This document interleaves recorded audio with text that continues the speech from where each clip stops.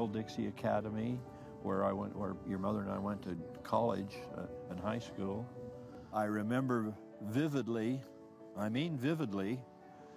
the day that it was probably the first day or two of school of that term, but I was in the 10th grade, and we heard that there was a new 9th grader, freshman, this beautiful, beautiful girl from Enterprise, Utah, had moved here.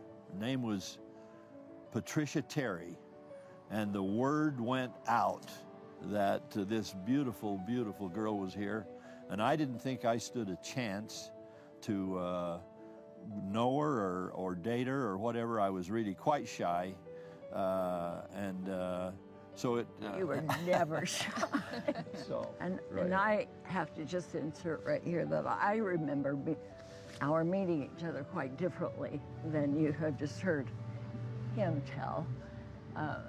School had been going for maybe 3 or 4 weeks before my parents had moved, and I remember the day that my father brought me to Woodward. The school looked huge to me after the little tiny school that I had attended in Enterprise. And the first person, I think, that saw me, or he and his friend,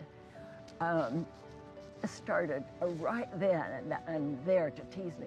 He went about this courting exactly the wrong way, did all the wrong things. I never teased you.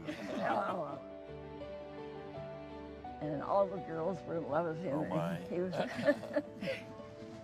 And I remember I had been here only a few months when I wrote a letter back to my cousin who lived in Enterprise saying, I met this boy named Jeff Holland, and he's the most overly confident, obnoxious person I've ever met.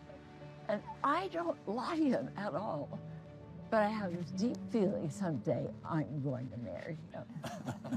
Well, and that's